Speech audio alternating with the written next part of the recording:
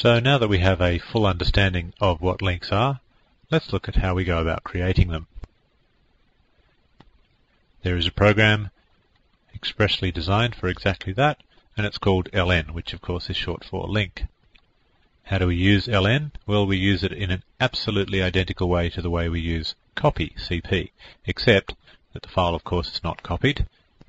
There is no duplication of data. All we do is create another reference to the same file, or if you like, another link to the same file. So let's go and have a look now at how to use the ln program. Okay, notice that we have a file called sample.html. Now I could of course duplicate that file by using cp, copy sample.html to copy. Let's just call it copy just so that we know what we're looking at. And that duplicates the file. Now I do an ls-li and I find, well, there's so many files. I'll just list the two files we're interested in. Okay, there are the two files, and you'll notice that they are almost identical. They both have the same permissions, the same link count, owner, group, same size, slightly different date and time, which is our first indication that they're not identical files, but they could even have the same time on them. So how can we tell that they are in fact different? Well, of course, the inode number is different. So obviously now if I go in and modify sample.html, and then I were to open up copy.html, I would find the original text. So now instead let's create a link, ln of sample.html, and I'll call this link.html. Now when I list the three files that I'm interested in, I find that the link count for sample.html has gone up to 2, and of course there is a second file that shares exactly the same inode number called link.html. I think you recall from an earlier example that if I were to modify sample.html, I would go into link.html and find that the data has actually changed.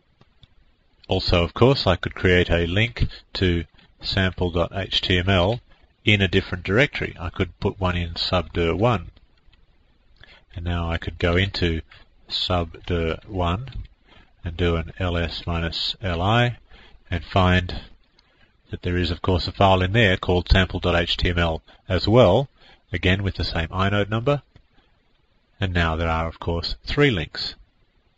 So yes, it is possible to have 2 files with the same name in different directories that are in fact links to the same file. Okay, so hopefully we now completely understand what a link is and how to use one. What we probably don't yet fully understand is why do we even have links at all? What's the point? Why were they invented? Can you think of a reason?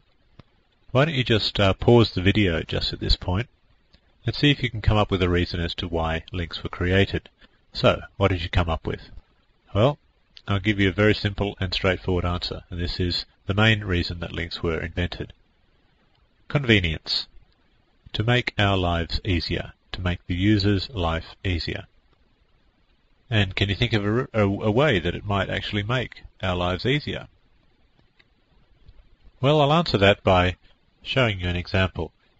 I've just chosen a random file from all the files on this Linux system. I've chosen the file yesno.c. This is in the directory called /users/source/linux/scripts/lxdialog. Now, let's suppose that this is a file I'm very, very interested in. Perhaps this file changes on a daily basis, and I'm always interested to know what is the latest thing that's going on in this particular file. Can you think of a file in your workplace that changes on a regular basis and you'd always like to know what's going on with that file? Maybe the receptionist keeps track of the extension numbers of everybody in the company and she updates that on a regular basis. Now what you could do, I guess, is copy that file that you're interested in into your home directory. The reason for doing that is you might be very, very sick of always having to type /user/source/linux/scripts/lxdialog if you want to actually access this particular file. So you just copy it into your home directory and then you can access it very easily. Now, of course, if you copy the file, then if the secretary goes and changes the file, or the file is updated in some way, you will be running an old version of it. You will be accessing a copy that was made sometime in the past. Not only that, but you're wasting disk space by duplicating the data in the file. Wouldn't it be much nicer, of course, if you simply linked the file into your home directory? And I'll do that now. I'll ln the file yesno.c into my home directory, which is just tilde. And of course it's giving me an error message, invalid cross-device link.